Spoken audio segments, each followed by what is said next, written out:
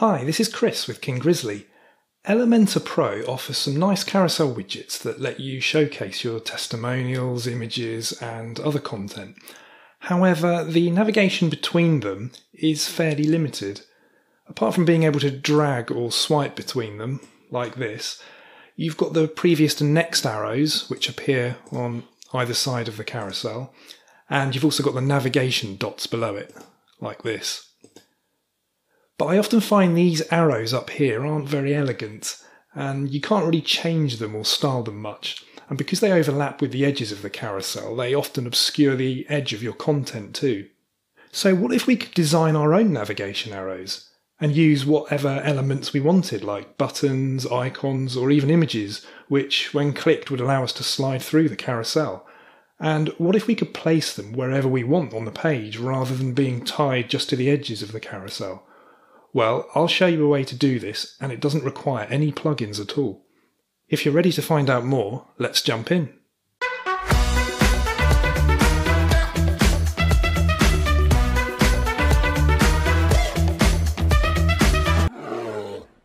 Elementor's carousels actually use a third-party JavaScript slider component under the hood, so to speak.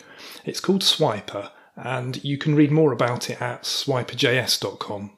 If we go to the site and click the API link, we can see that Swiper exposes a vast array of functionality, but only some of this is actually available within the Elementor editor. What we're going to do is add a very small piece of JavaScript code to our page that will let us access everything that Swiper's API has to offer. So let's start building our carousel and our custom controls. So we'll start here with an empty page. Now, what I'm going to show you will actually work with any of Elementor's carousels or the slides widget, but I'm going to use a testimonial carousel for the purposes of this demonstration. So let's first of all add a new section. And what I'll do is I'll give it a little bit of top margin just to move it down a bit so things are easier to see. So let's give it 200 top margin. Now you can actually add any content you want to a testimonial carousel. It doesn't have to contain just testimonials. So I'm going to show you a little trick that lets you do that now. I've created a few Elementor templates. As you can see here, I've got 3 items that I'm going to use in the carousel. And if we take a look at the first one, you can see it's just a standard section. It's very simple. It's just got an image and it's got a button on it. But of course, this is a template, so you can put whatever content you want inside it. So I've duplicated this a couple of times, and each template has just got a different image in it for the purposes of showing this demonstration. So what we're actually going to do is insert these items into our testimonial carousel using their shortcodes. So at this point, all we need to do is make a note of the shortcodes for each of our 3 items. So 4833, 4826 and 4820. So we'll note those down and we'll be needing those in a moment. So let's go back to our page, and now we need to drop a testimonial carousel into our column. So let's grab one and put it in there. And now we'll delete the second and third item, and we'll just edit the first one. Now we don't actually need any of this information in here from the default testimonial, so we can delete that text, we can remove the image, and we can take out the name, and we can take out the title. And now all we need to do in the content is actually add that shortcode from our first template. So that was Elementor template ID equals, and the first one was 4820. And now we've done that, all we need to do is copy it twice and then just change the ID for the second and third one. So the second one was 4826 and then the third one was 4833. And that's it. So let's update that and save our changes. Now let's just make a few changes to some of the carousel settings. So we don't want to show the default arrows because we're going to build our own ones. And we can remove the navigation dots as well. And let's not have it auto playing, so we can just control it with our own buttons that we're going to build shortly. But we'll leave it on infinite loop, so the carousel comes round again as you scroll to the end of it. So let's update again. Now you may notice that the template isn't actually showing just here in the Elementor editor, so you won't see it until you actually preview the live page, so we'll do that shortly. In fact, let's just make one more change here to the carousel. Let's have 3 slides per view, so we've got 3 templates per page, so we can see the effect of the carousel a little bit better. So let's update that once more. And now let's switch to our live site, and if we refresh the page, and there we are, there's our carousel. We've hidden the navigation arrows at the sides, we've hidden the navigation dots, and all we can do now is drag and scroll or swipe the carousel to navigate through it, and it's on an infinite loop, so it wraps around at the end. So that's the first step. We have our carousel ready, so shortly we'll move on to building our custom controls to navigate through the slides. Now there's one final change that we need to make before we move on, and we actually need to give this carousel its own CSS ID so we can refer to it later in the code that we're going to write. So let's switch back to the page and we'll click on the carousel and we'll come to advanced. And under CSS ID, let's give it a name and let's call it my elementor-carousel. Okay, and we'll save that. And now we can move on to the next step. Okay, so now we're ready to build our own controls for this carousel. So let's begin by adding a new section to our page that will contain the controls. So I'll add a new section and let me move it to the top of the screen. Now I'm going to use some icons as buttons for controlling this carousel, but you could use absolutely any kind of widget or element, it doesn't matter. Anything you can click on will work, so that's basically just about anything. So let me add the first icon, and we'll use this as our previous slide button. So let's just choose an icon from the library. Let's look for an arrow. Let's use this one here as our previous slide. Okay, and now let's go to advanced and make the width inline auto.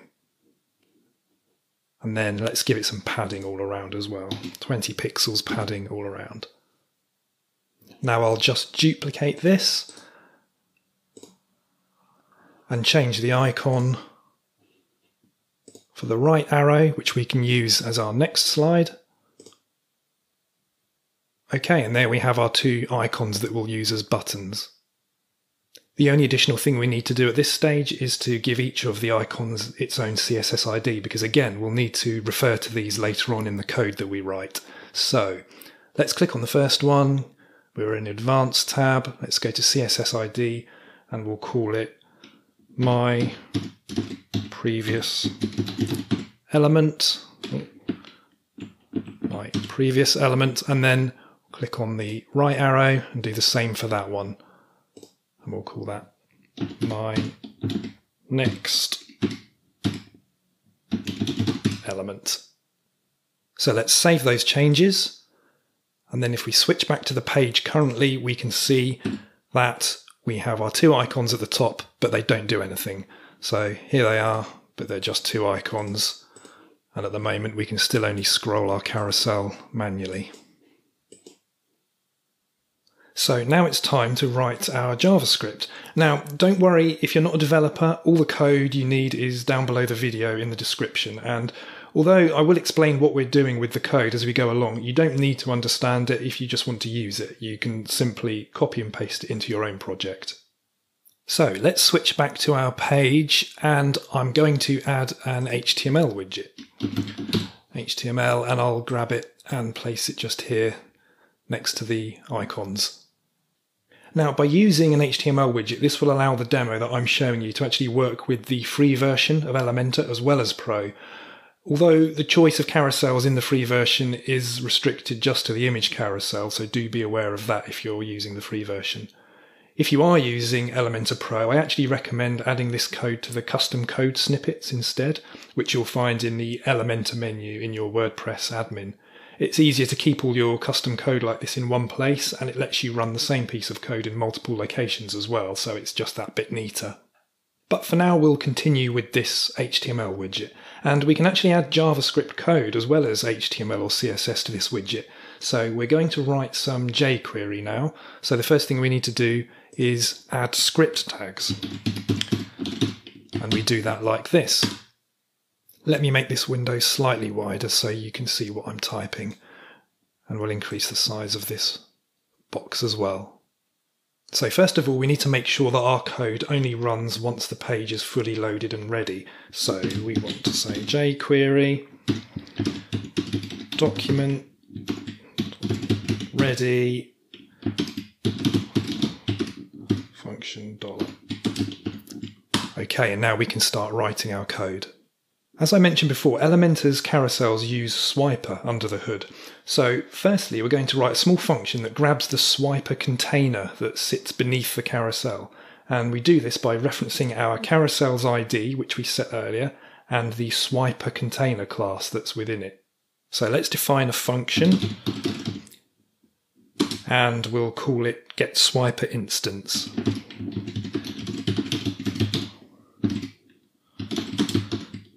And we need to create a variable to hold that instance. So let's call that swiperTarget.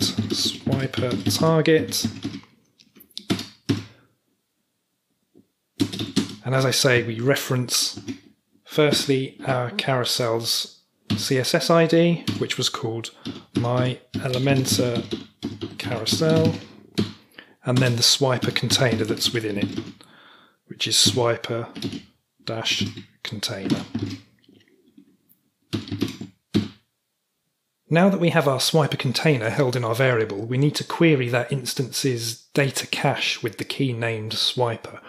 Because this is a function, we actually want to return it as well to whatever is calling this function. So let's say return, and then the name of our variable, which is swiperTarget, and then the data cache using the key named swiper. So any code that we now write that calls this function will now get returned to it a reference to our carousel's swiper instance. And because it's a swiper instance, we can now call all of swiper's available methods. We can add event listeners to make things happen when certain events occur on the page, and generally just take full advantage of everything that swiper's API has to offer. Now, we want to navigate to the previous and next slides, so let's switch back to the Swiper API on their website. And if we come down to methods and properties, and being able to scroll between slides will involve calling a method. So let's come down to the methods section, methods, and if we scroll down, we'll see that there are two methods available. Slide next and slide previous, which is exactly what we want. And you can actually set the speed at which that slide occurs as well. So these are the two methods that we'll need to use. So let's switch back to our code, and we now need to add an event listener to each of our two icons to say what happens when we click on them. An event listener is just a piece of code that runs when a certain event occurs on our page. So that event will be a click on the previous icon. So let's begin by adding that one. So after the function, we'll need to create a reference to our previous icon. So that's $my previous element, which was the name we gave it earlier. And we want to say on clicking this element, we'll define a function, and in that function, we'll say what happens, which will be a slide to the previous element within our carousel. Now, the only line of code that we need is to call our function that we wrote above.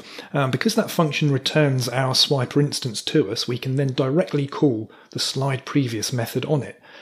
And you can set the speed in milliseconds to be whatever you want, and I'm going to stick with 500 milliseconds. So let's call our function, which is called getSwiperInstance, and then we directly call the method, and that was called slidePrevious, which we saw in the Swiper API.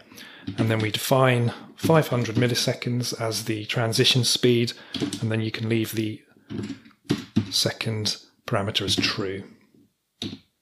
And now all we need to do is simply create another event listener that does exactly the same thing for the next button. So let's copy and paste that code.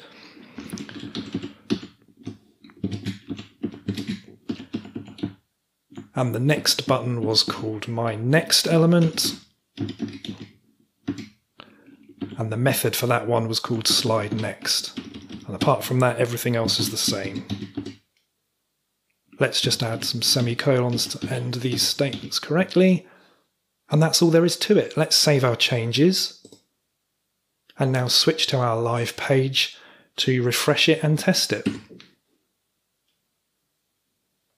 And as you can see, our icons are now controlling the carousel, sliding previous and sliding next. And we can still drag and swipe on the carousel as well. Let's just add one finishing touch. Perhaps it would be nice to have the hand icon appear when we hover over our icons so it's more obvious that they're buttons. And we can do that by adding some CSS to our HTML widget. So we'll switch back to our page and let's add some style tags above our script tags. And we do that like so. And we just want to change the cursor to a pointer when we hover over either of our icons. So we can do that by referencing both of our icons using their CSS IDs. So my previous element, which was the name we gave it, on hover, and the same again, my next element on hover. And then all we want to do is change the cursor to the pointer. Let's save our changes and go and test the page one more time. And there you have it. Now when we hover over the icons, we now get the hand appearing, which makes it a little more apparent that they're buttons. And they still slide between the items in the carousel. So that's it. We have our own custom buttons for sliding backwards and forwards through our carousel. We can use whatever elements we want, icons, images, buttons, etc. And they can be completely detached from the carousel itself and placed anywhere on the page. And if you're familiar with JavaScript, this doesn't have to be tied to the click of an element either. You can now make your carousel scroll whenever any other kind of event happens on the page too. I hope you found this video useful. If you'd like to see more Elementor tips, tricks and tutorials that don't take up too much of your time, then do please consider subscribing to the channel and click the notifications bell. I'm Chris with King Grizzly, thanks for watching and I'll see you next time.